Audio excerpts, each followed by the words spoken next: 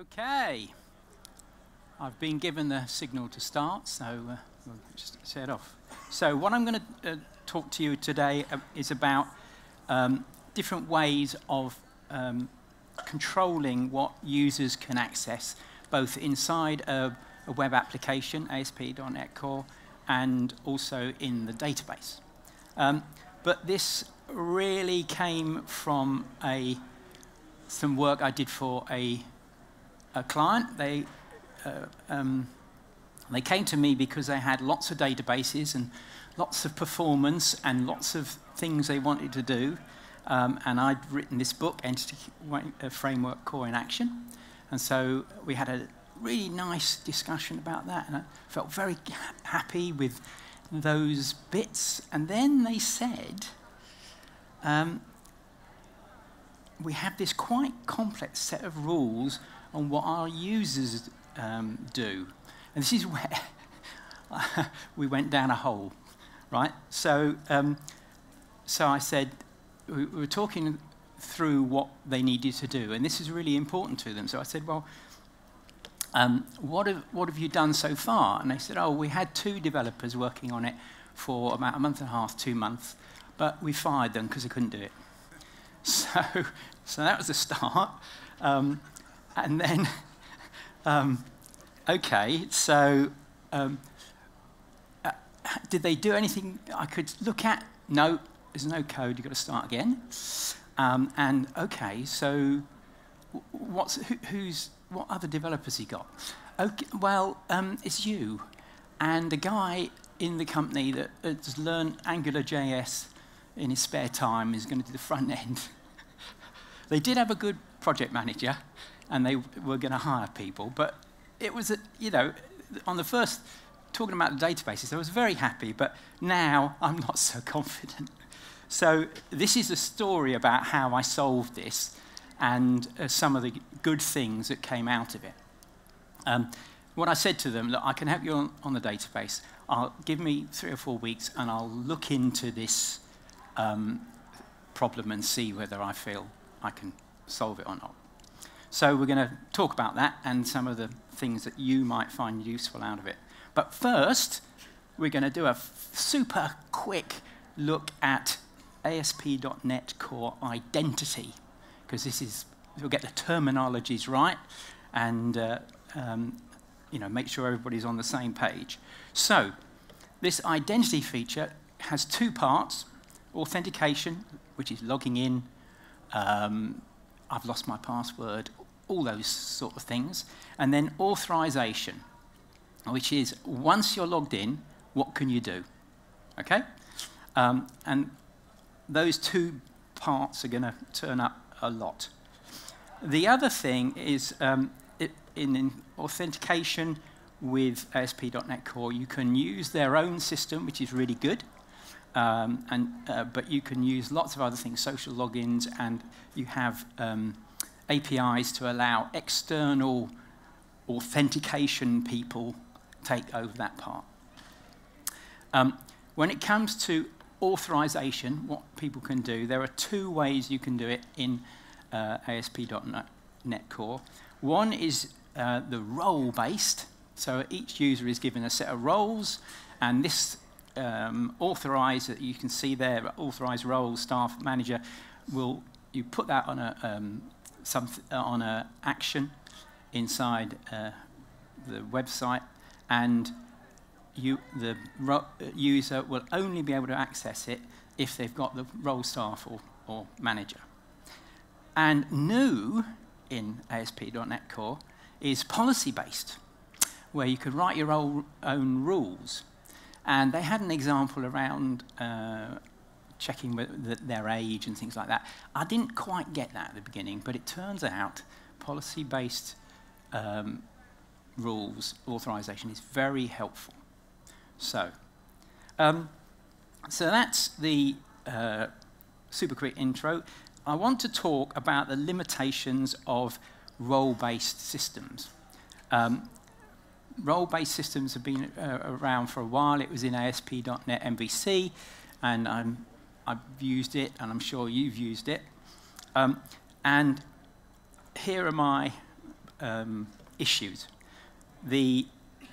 With a big application, you end up with quite complicated role lists, and they're spread all over the place, and they're really hard to manage, right?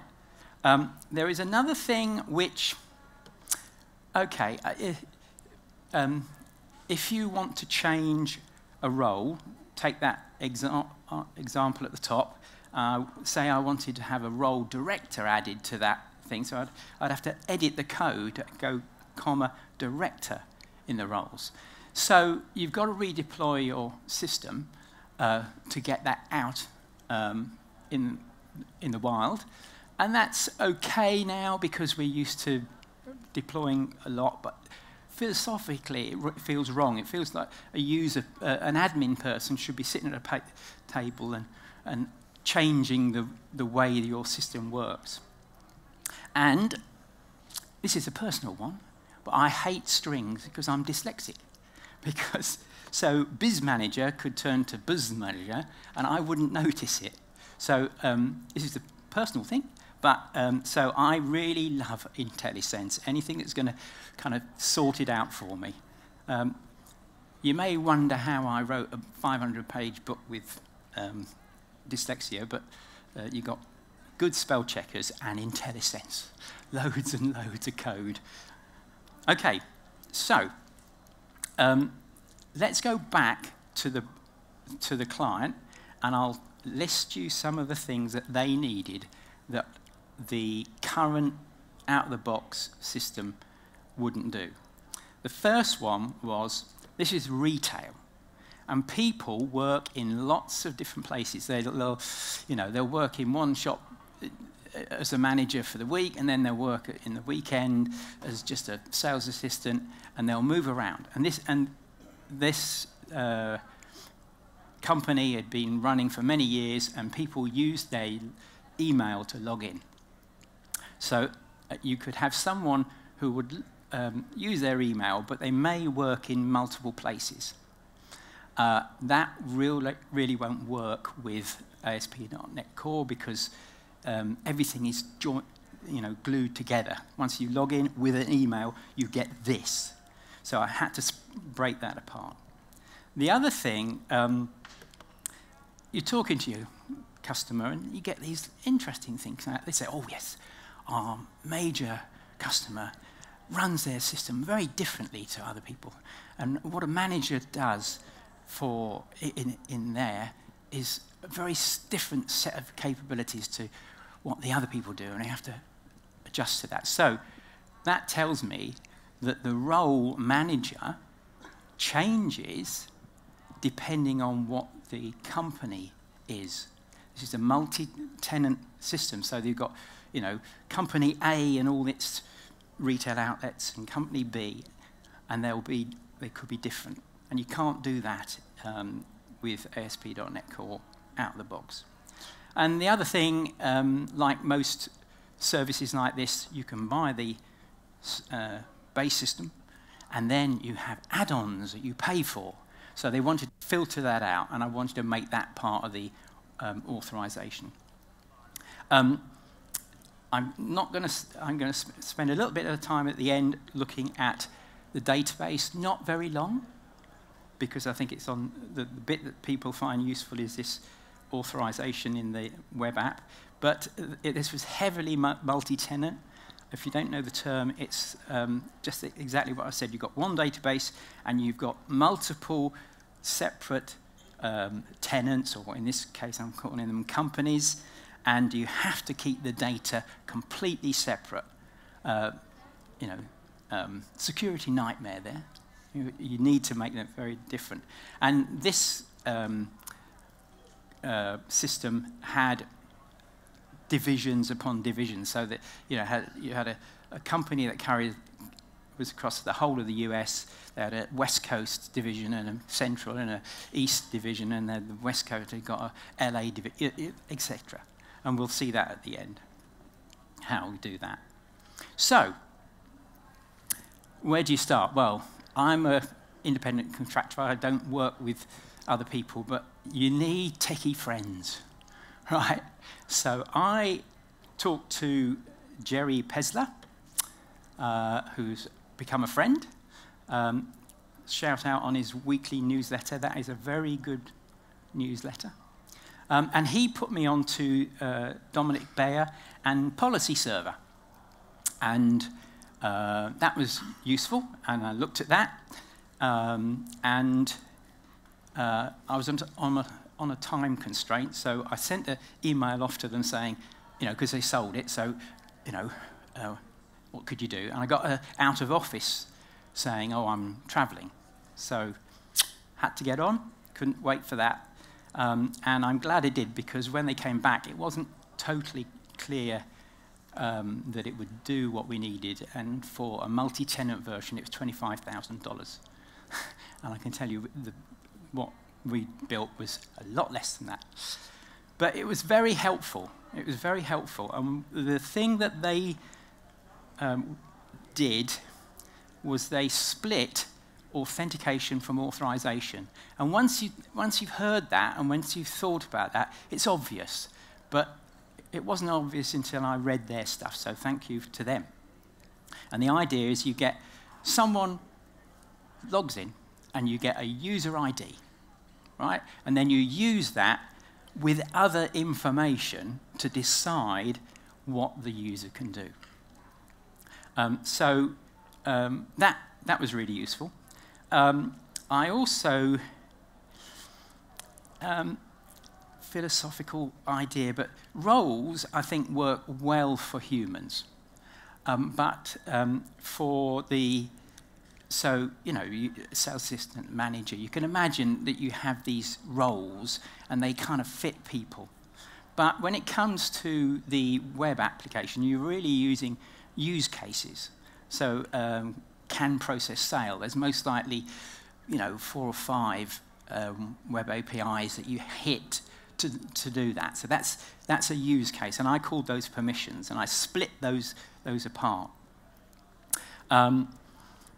It turns out that policy-based authentication is really helpful.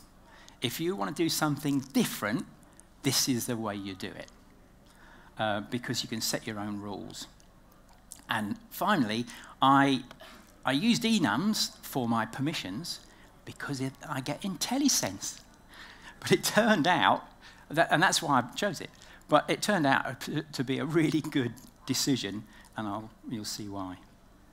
So, when I finished with the client, I felt there was some really, I'd found some really useful things. So I wrote some with my client's permission, and it helped them because I wrote in the second article some of the things they needed to do later. And it, you can go to it now if you want, but it shot up on my tech blog, and it's now #1, taking about 5,000 page views a month. And there was lots and lots of comments,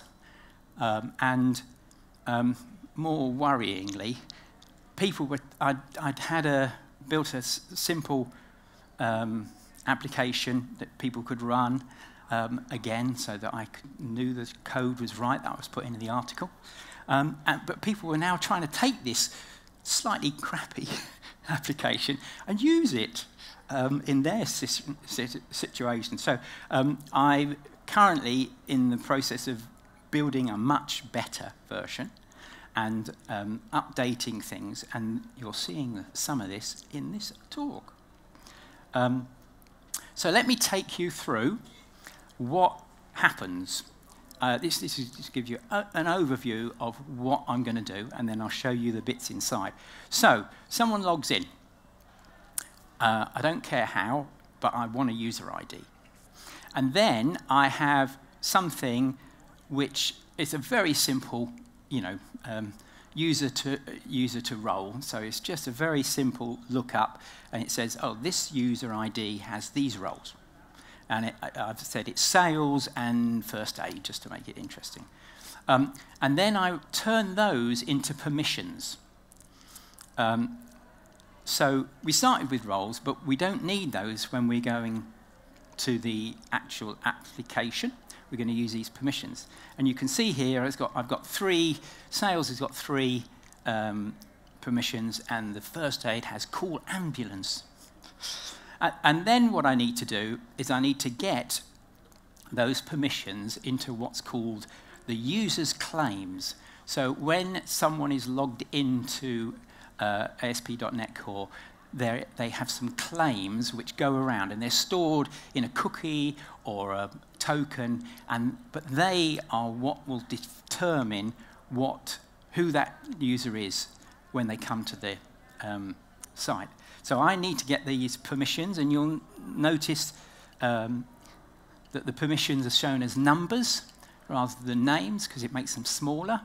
And that's useful because if you use cookies, there's a limit. So that was very useful. So so this authentication setup stage now is something that I've written. I've used ASP.NET Core at the login stage, but I've written that.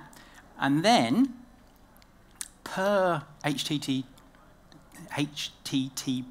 request, these claims get put into the system, and I can use a policy-based approach to check that they've got the permission. So in this case, Joe wants to go to an action result, bottom right. No, yep, right.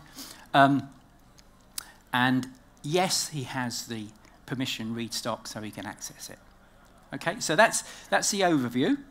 Let's go and see some parts in it. So, oh yes, no, before I go on. Once you split this, you start to see something. You see that the scary bit is the authentication part. It's the bit that I think we all worry about. It's like, have I hashed the passwords right? Have I, you know, should I have is this cookie secured enough? So that's the scary part.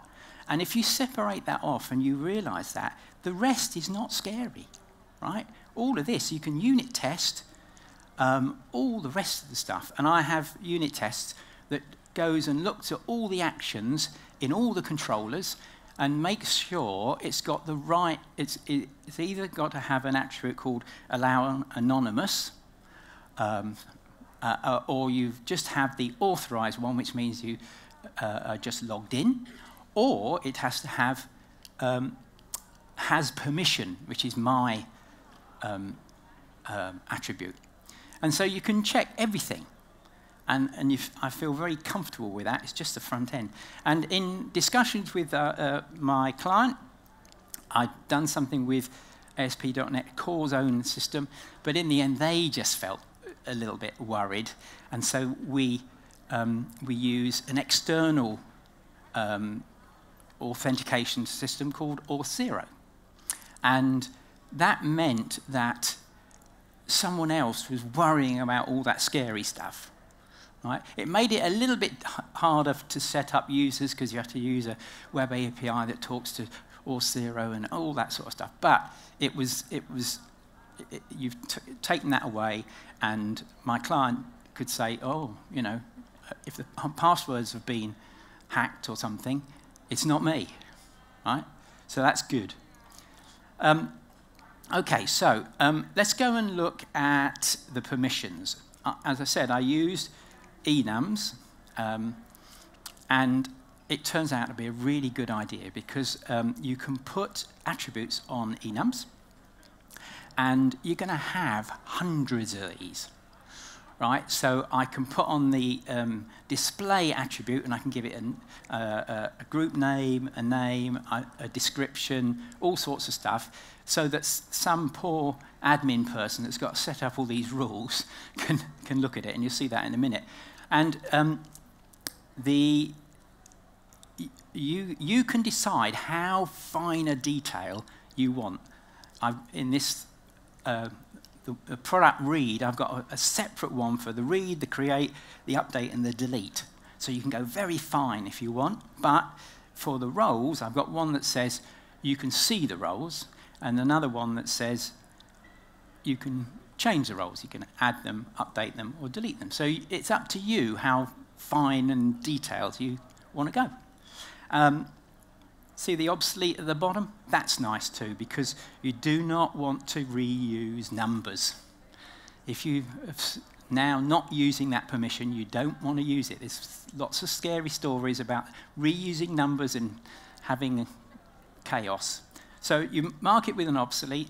That means that in the code you'll get a warning if you're using it, and also in my listing, anything that's got obsolete, it won't show it. Okay?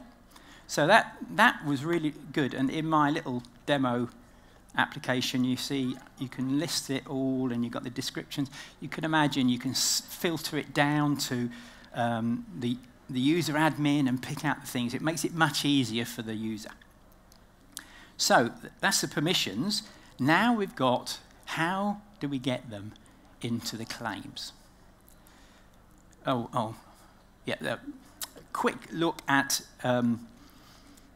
a class done with NDC Framework Core, and this is just showing you that the permissions.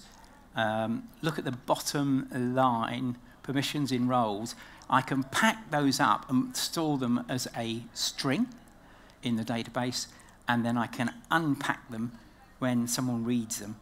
And so that makes it, it's not so important in the database, but it is for the cookie. But also it means that from anybody using this class, you're only using enums, but inside some magic's going on, and I use third line down from the top. In EF Core, you can have private fields that are mapped to the database, and that's what I do there. And the pack and unpack just takes the number, which is a 16-bit, and makes it into a Unicode char. So it's very efficient. So let's now look at how we get these permissions into the claims. So if you log in, just standard login, you will get a claim called name, which is normally your email. You will get a user ID, which by default is a string containing a GUID, and you get another security thing that ASP.NET Core uses itself. I want to add the permissions, so how do I do that? Well, I found this, this really nice thing called User Claims Principal Factory. And what you can do is every time that someone logs in, you can capture, by putting this in, it will, instead of just putting the claims in, it will come to you, and then you can add your own claim. So here is the code. Thank you to Corzun. See the link at the bottom? That's where I found it. Thank you very much. And you can see the generate claims async, which I override. You get the claims that it would normally have from the base.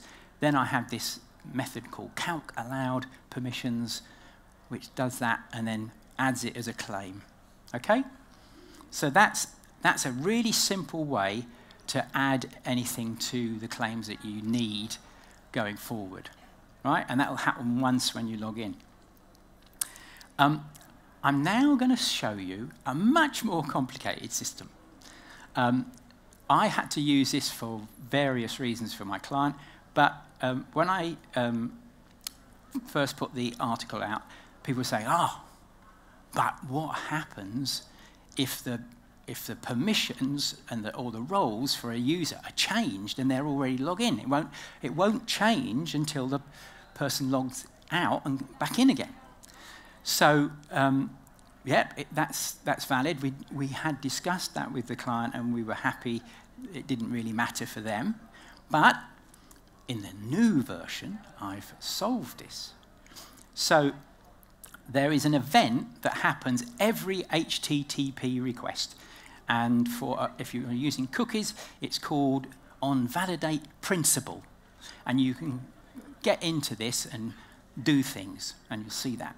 And so what I do is I put something in there that can recalculate things.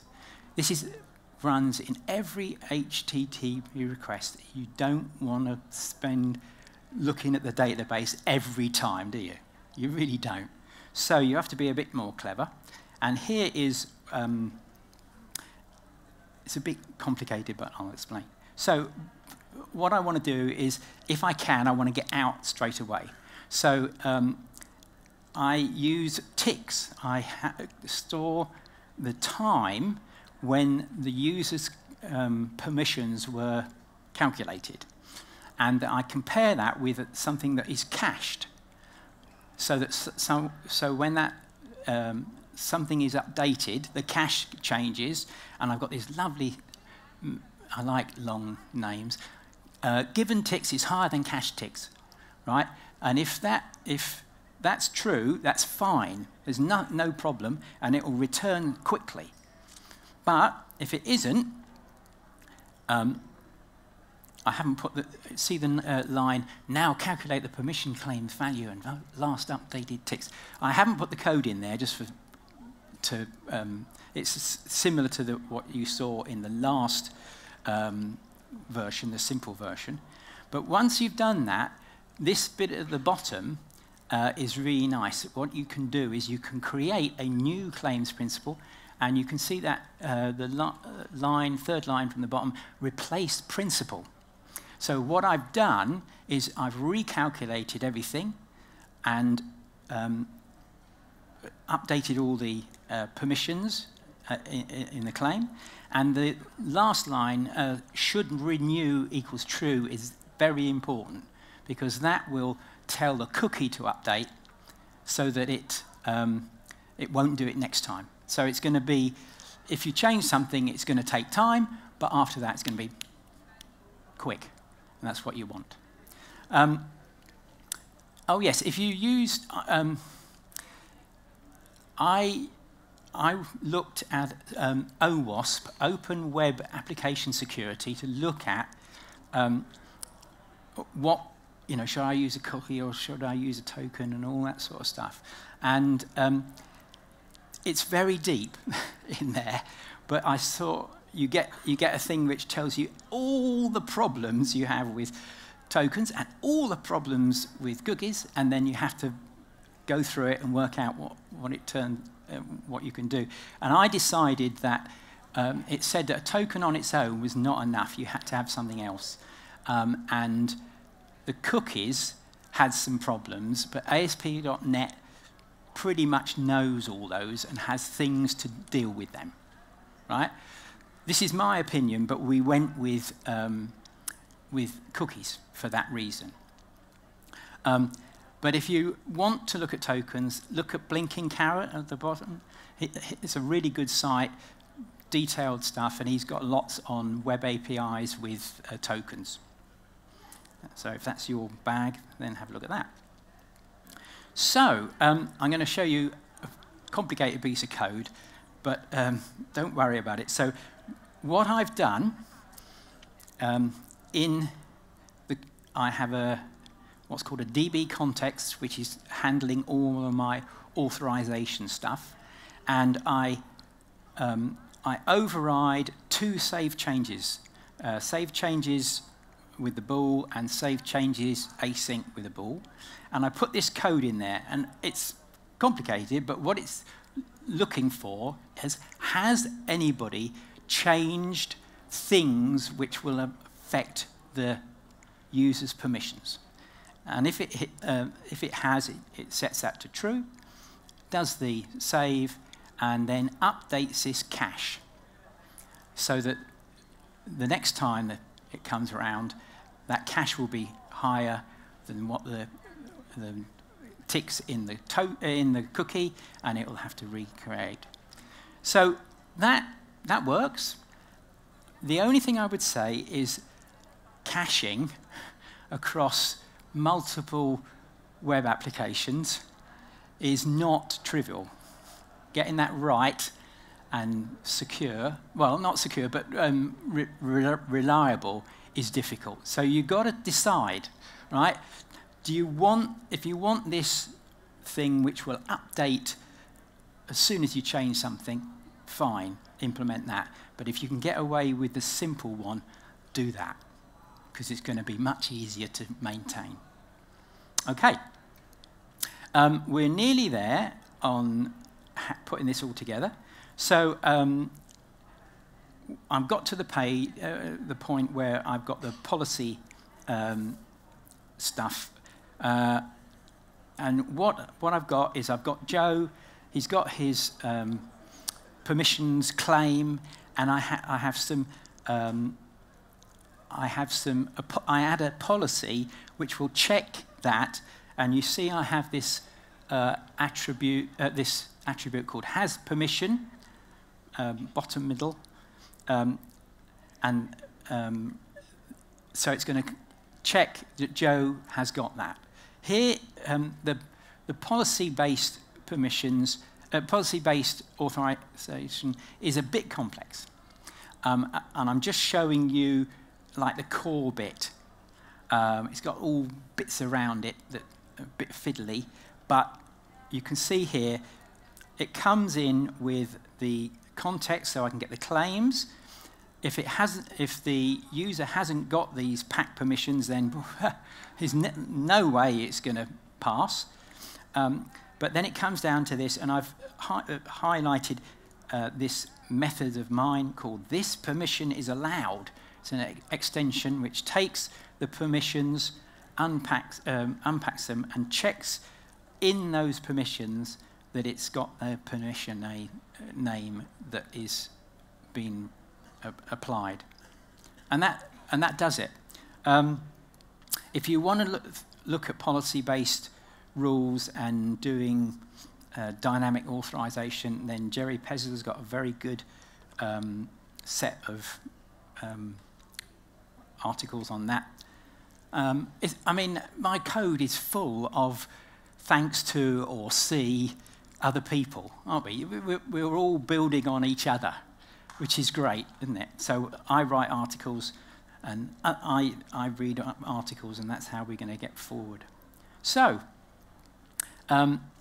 we've come to the end of that part, and there's the same diagram again, and you can see I've been through all of those steps, and you've seen the code.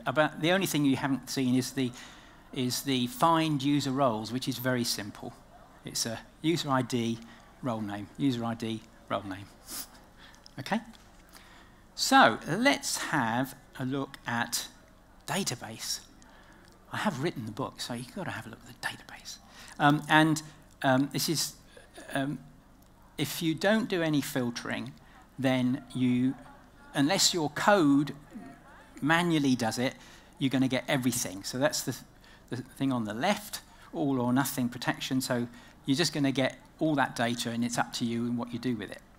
But if we put a per row protection in, we can lock that down and make that better. And EF Core is great for this.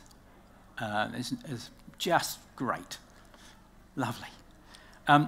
The example I have is and this comes from my second article, is I'm going to give you a blow-by-blow of personal data using the user ID as a key, right?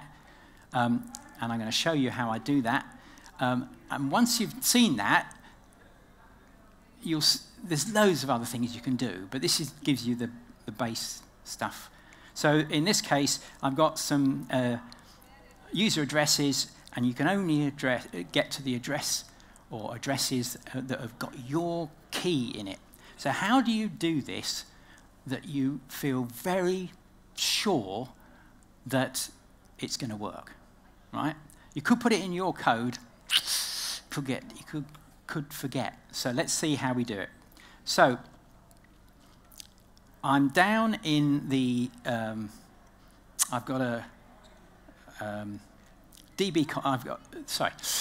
in EF Core, you have a context, which a class which inherits DB context, and it holds all the information about the links to your database and all the configuration about your database, right? And that's what we've got here. And I've stripped some things off so that I can get it on this page. So the first thing you need to do, you need to get the user ID in, which is very easy because you are going to use dependency injection, and I've got this thing, I get claims provider, and we'll see that later. So all you need to know is that I've got this user ID inside the DB context.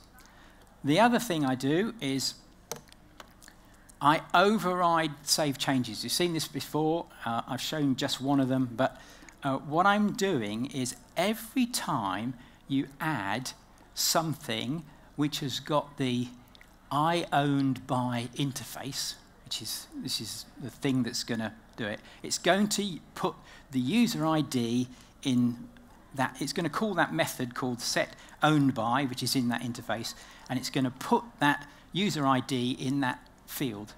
And there's no way around that, right? It's going to happen. So therefore, that is going to be marked automatically, right?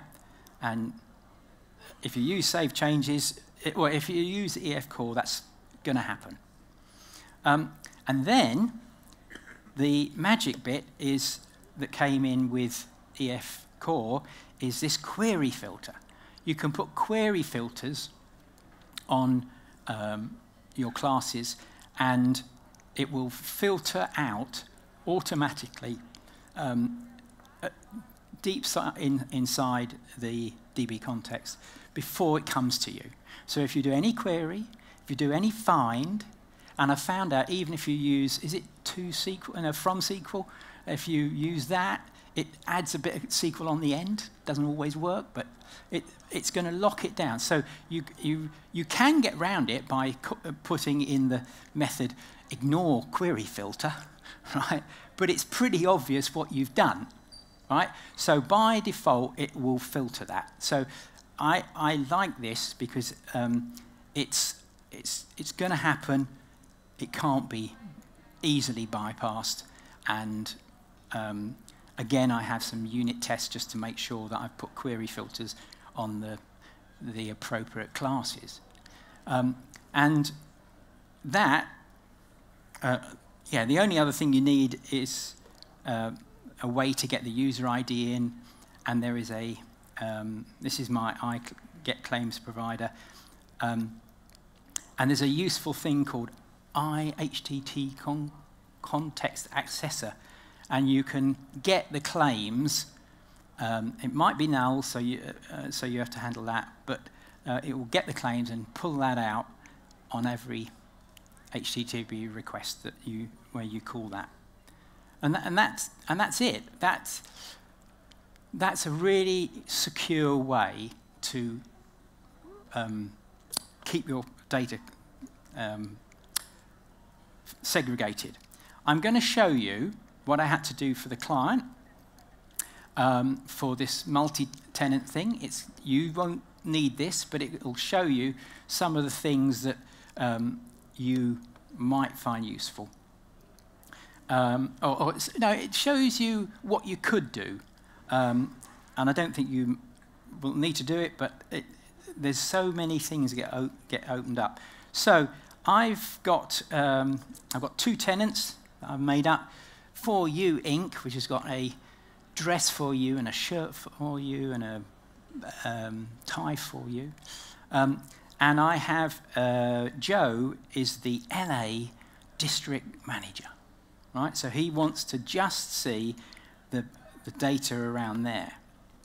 And also I want to keep these 2 4 Inc. and this Pets 2 Limited in the UK, I want to keep them separate. So what I did is I built a data key using that follows the hierarchy, and I use the primary key to build it. So when you come down here, the company up here has got 1, then it goes to the West Coast with 1, 2, then it goes down to LA, which is 1, 2, 5, etc. So by giving the Joe there the code 125, he can, and then I had this query string where it says starts with. You can just see that little bit of the data. And so that again is more than you most likely need, but it's a useful example of what you can do. So yeah, that's just looking at the same sort of things. In this case, you have to link the user to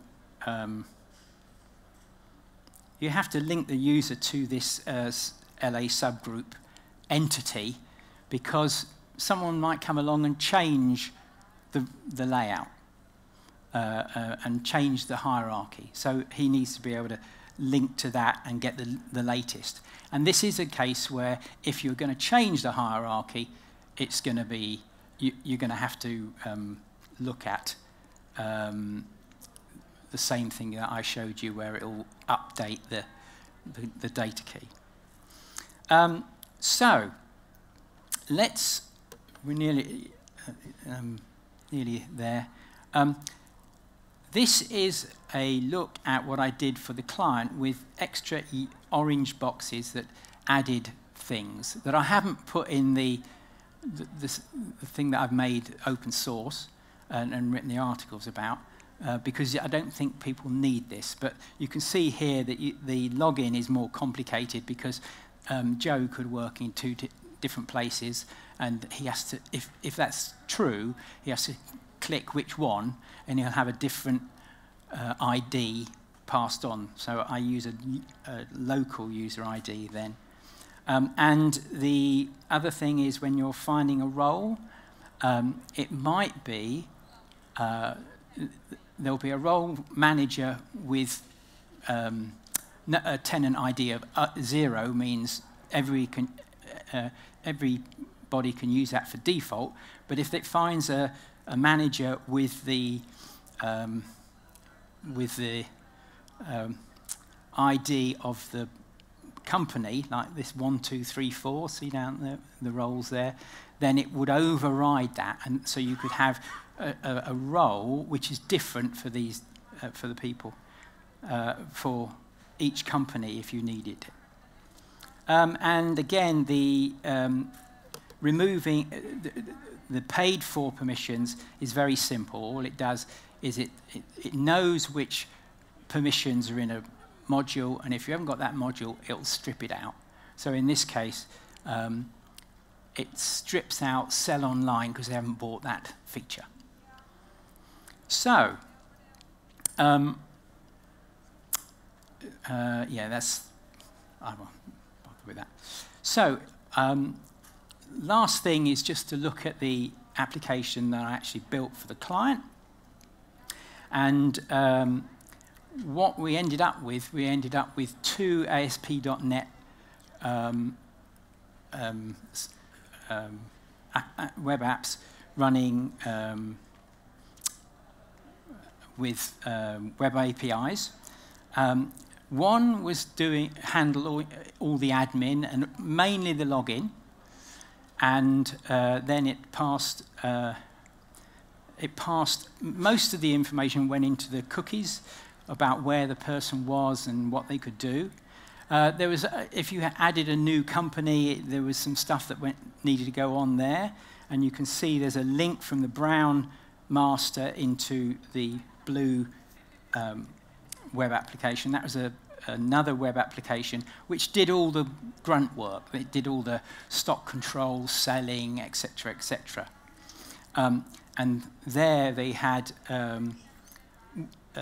we had a multi-tenant database for that, with an Angular on the top.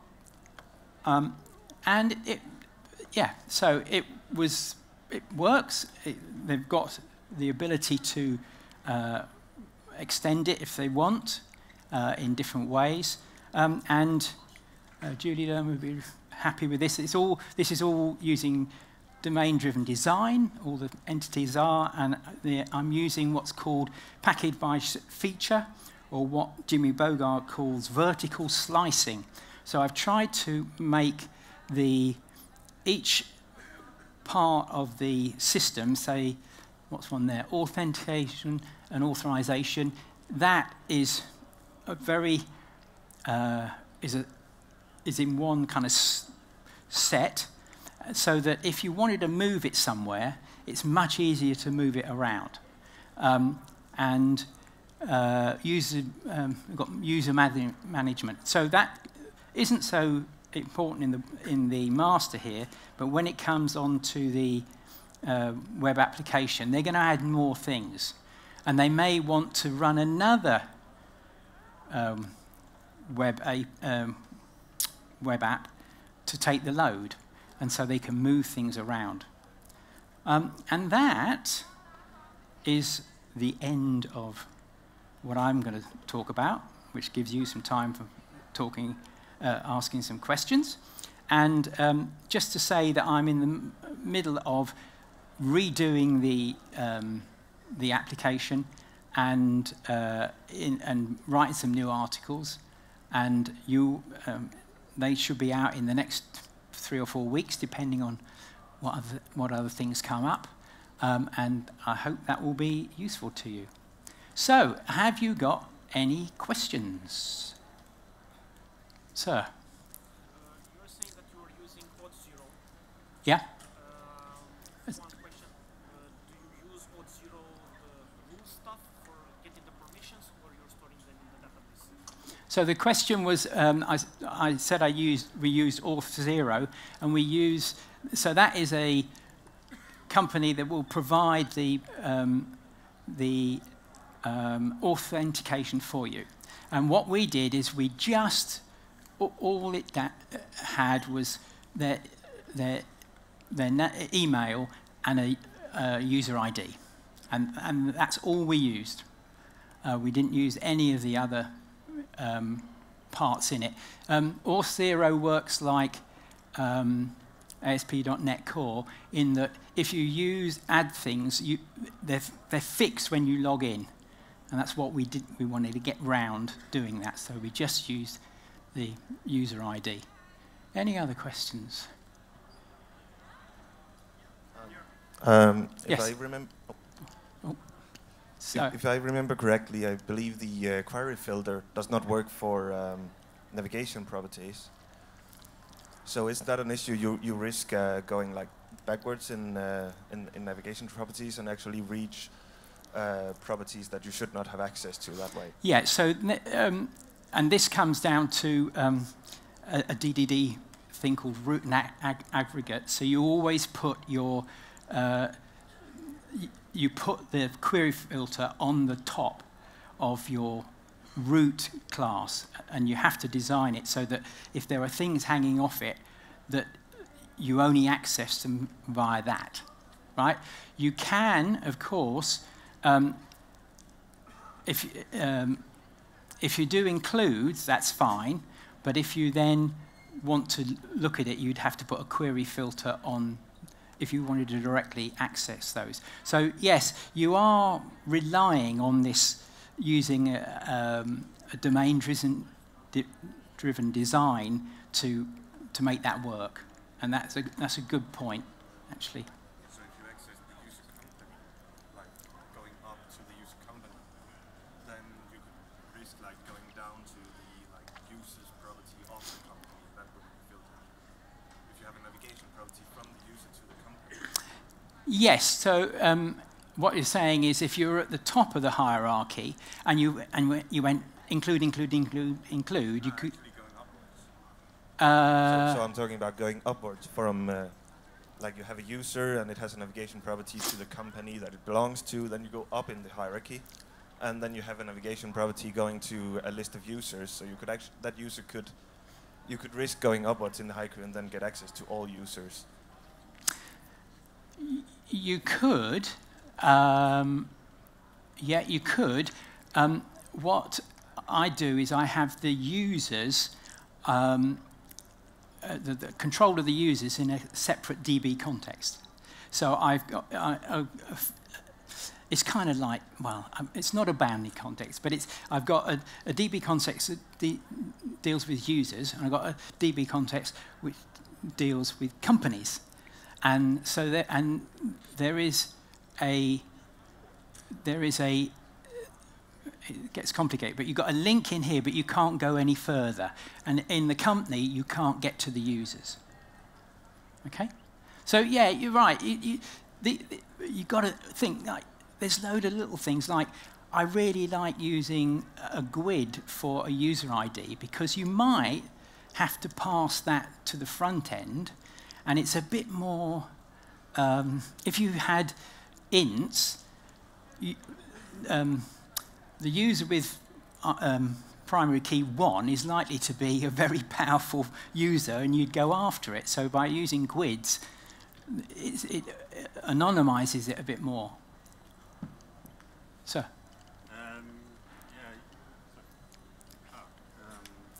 So you have a Angular front end, yeah. And usually you want to only show what actually the actual user is allowed to do.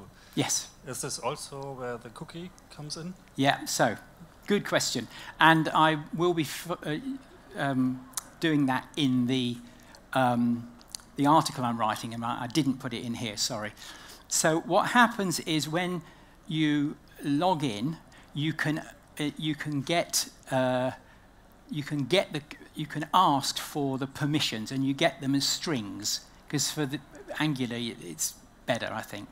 And that's what they did in the system. And if you want, we didn't do it for the client, but if you want to catch that, you would a change, if there was this where you updated the permissions, you'd have to, in the Angular, you'd have to get the tick and see that it's changed, or get something that's saying that you should ask for it again. But it's all doable, and I'll have that in the article. But you're quite right. You do need them, and we pass them on login to the Angular, and then it can save that. And yeah, for the cookie part, like I'm not so used to cookies. Yes. So basically, we should not trust the client, right? So if the client sends some cookie, we need somehow to validate. Because you are storing the permissions inside the cookie, yeah. We need to make sure that they didn't get altered. Yes, so ASP.NET is good at doing that. So you most likely will want to ask ASP.NET for the data, because it's up to it to ensure that's right. And I do understand that for most, single-page apps, you use tokens. And there was a whole discussion around that. And I'm not saying you can't use tokens. You can do that. I just, in this case, we didn't use it. So. How would you solve it with GraphQL, where you have like only one endpoint? Ooh.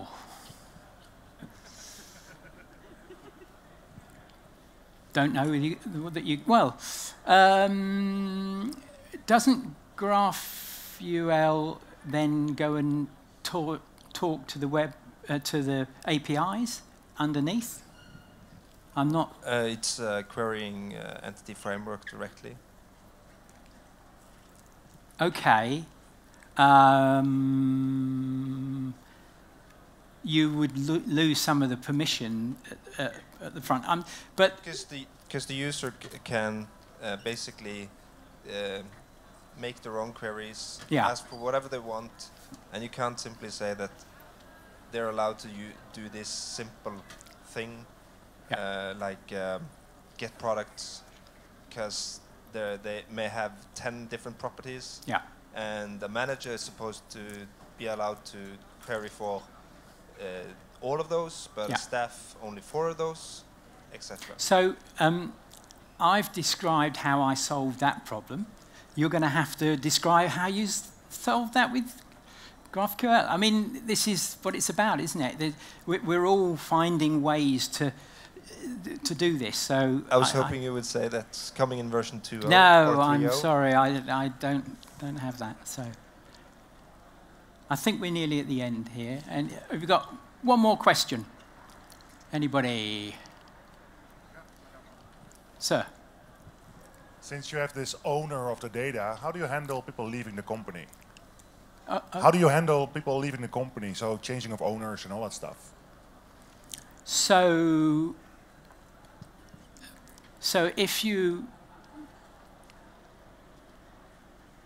you're saying someone leaves the company, so you would just delete there's something in there that links the user to somewhere in the company, right? If he wasn't anywhere, you could delete him, but if he leaves the company, and this happens often, then you remove the link to that company, right? Yeah, but you did this default filter on owner ID. That data can't be accessed by anybody anymore because that person left, right? So is that like you get like stale data in your database owned by somebody who is not there anymore? Oh, that in the case of the personal stuff, yes, that would happen. In the case of the hierarchy, the keys are based off the company, yeah? So if the company stops, then it's not the user ID anymore. That's why I showed you the hierarchy. So that is using this key based on the company. Well, thank you for your time, and I hope you enjoy the rest of the show. And do come and talk to me if you've got anything else you want to talk about. Thank you.